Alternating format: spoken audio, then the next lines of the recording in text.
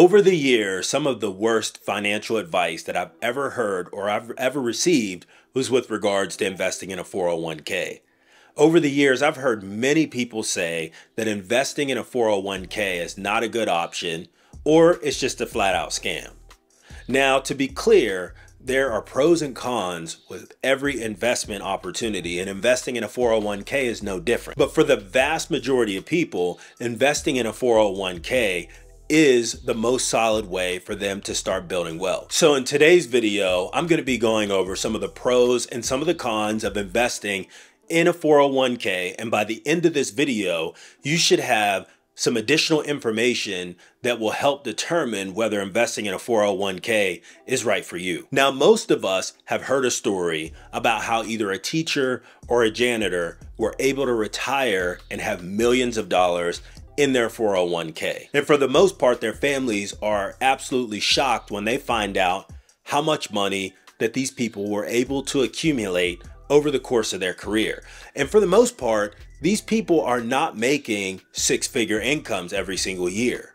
How were they able to achieve massive nest eggs by earning average income over the course of their entire career? To amass Mr. Reed's $8 million fortune, it might not be as hard as you'd think if you live as long and as frugally as he did. Financial expert Chris Hogan has crunched the numbers for us and joins us now. You'd have to invest about $300 a month over 65 years for a total of less than $270,000 put in to get to that amount. Chris Hogan is here, as I mentioned. Also, and when you start to break it down and you start to look at the details of how they were able to achieve this, you will see that they were able to achieve this by investing small amounts of money over a 20, 30, 40, in some cases 50-year period to build their wealth. Because whenever we start investing, especially if we start investing in our 20s, we have a long runway to invest for a longer period of time. And that's where the magic of compound interest starts to come into play, that starts to make your portfolio explode exponentially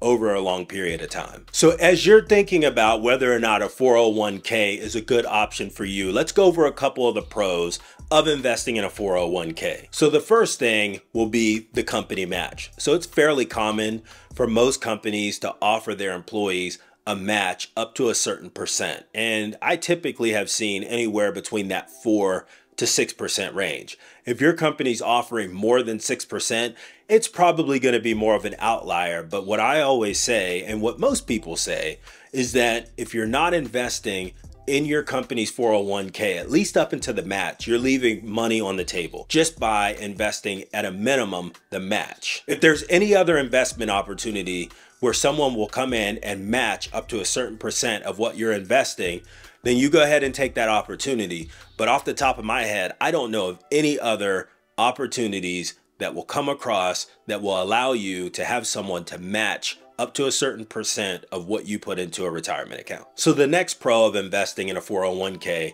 is it reduces your overall taxable income. When investing in a 401k, you're investing pre-tax dollars, which ultimately reduces the amount of taxes that are taken out of your check whenever you get paid. Which segues into the third pro of investing in a 401k, which all the money that you invest in your 401k grows tax deferred. And you won't pay any taxes on that money until you're able to pull money out of that account when you're 59 and a half. Now, the next pro on the list is the amount of money that you're able to invest in your 401k. And as of 2024, the overall amount that you are able to contribute to your account is $23,000.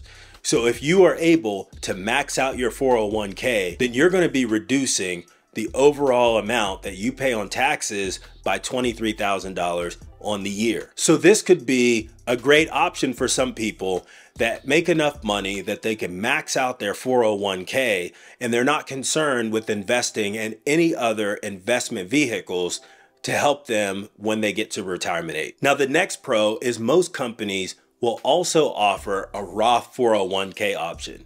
And what that simply is that allows you to invest post-tax dollars into your retirement account, which means that all of the money that you invest in that account grows tax-free. So whenever you start to withdraw money after 59 and a half, you get to do so tax-free. If you decide to invest in your 401k, it's going to be completely up to you how much money that you invest every single year. But in my opinion, I think it's a great way to automate your retirement savings. And after a while, you'll probably forget that that's actually even being taken out of your check, and you'll start to budget based on the amount of money that you receive after the deductions are taken out of your check. Because I don't know about you, but I'm not sitting around and waiting or expecting the federal government to take care of me whenever I can't work anymore. I'm taking matters into my own hands, taking some responsibility for my own financial future.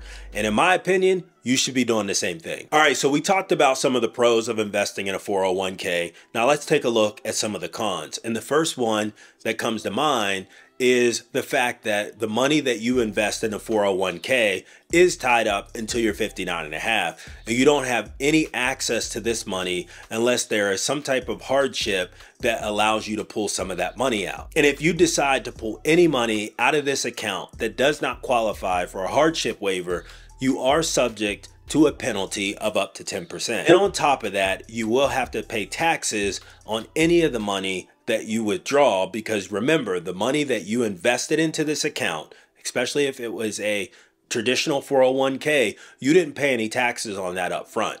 So if you withdraw that money, you pay the 10% penalty as well as the taxes. So if you're in the 22% tax bracket, whenever you take the money out, 32% of that money is gone off the top. And on top of paying the fees and the taxes on any of the money that you withdraw, you are also required to record additional income earned that year. So whenever you file your taxes, you'll need to take that into consideration as well. Now, the next con is that some companies do not offer their employees a large selection of investments within the 401k. And on top of that, sometimes their fees can also be high. Now, I did experience this at a previous company that I worked at, but I still invested up to the match because, like I said, we're not leaving any money on the table. And then the next con of investing in a 401k, especially if you went the traditional route, is that you will be subject to taxes when you start to take that money out at 59 and a half. And you will be taxed at your current tax rate that you're paying while you're in retirement. So those are my pros and cons of investing in your company's 401k.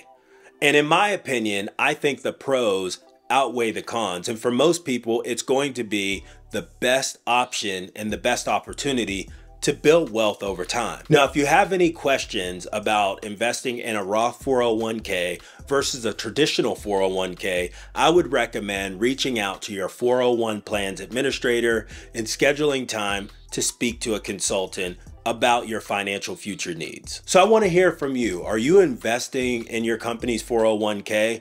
Why or why not? And if you got some value from this video, take a minute and go ahead and hit that subscribe button. I would really appreciate it.